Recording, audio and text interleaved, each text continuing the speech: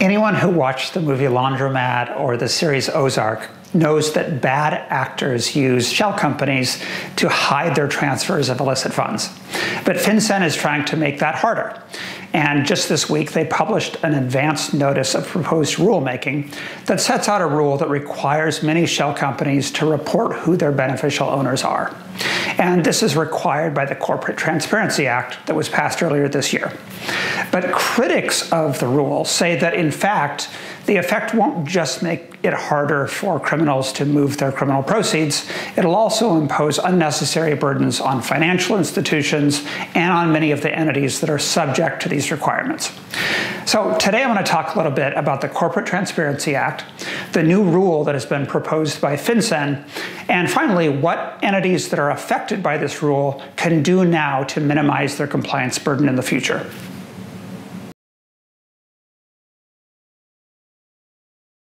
The Corporate Transparency Act, or CTA, actually modifies the Bank Secrecy Act. And it was enacted in January 1st of 2021 by Congress. What it does is it requires companies, either at the time that they're formed or later at the time that they're registered, to report who their beneficial owners are. And that includes, for example, anyone that owns either directly or indirectly more than 25% of the corporate entity. That information has to be reported to FinCEN, and FinCEN is then going to keep all of this information in a national registry. That registry is going to be secret. Not everyone in the public can access it, but law enforcement will be able to access it, and also financial institutions will be able to access it. The goal of this registry is to allow financial institutions and law enforcement to combat money laundering.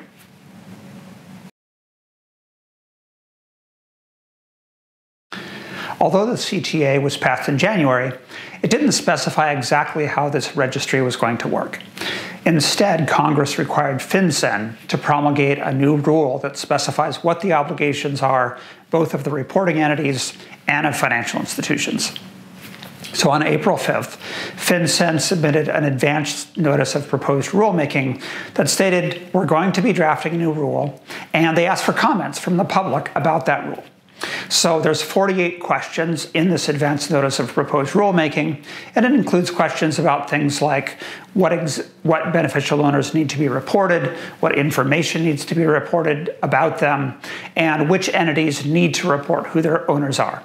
And it also talked a little bit about the security of this national database that has a lot of highly confidential information about the owners of these various entities. So interested parties have until May 5th to submit their questions. Once those questions are submitted, they'll be considered by FinCEN when FinCEN drafts a rule. The draft rule will then be published, new comments will go in, and finally, a final rule will be adopted. Once the final rule is adopted, entities and financial institutions will have 2 years to come into compliance with that newly promulgated rule.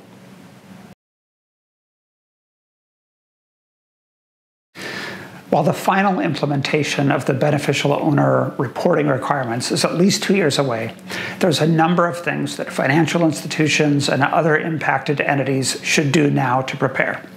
First of all, submit comments. You have 30 days to draft comments, and it's much easier to have an impact now, early in the process, on the language that will appear in the final rule than it is if you wait until after the language has been drafted by the agency.